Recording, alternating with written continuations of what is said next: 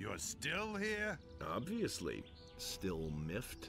Never mind, forget about it. Say, have you been to Lobart's farm lately? Maybe. Why? Oh, nothing important. I just wanted to talk to Vino again about his still. Still? What still? Oh, I probably shouldn't have said that. Vino's always been very particular about his little secret. Whatever. Now I've let it slip out anyway. Back in the woods, Vino set up a secret still. A while ago, he asked me to get him something to grease his portcullis with. It's rained a lot recently and the thing rusted shut on him.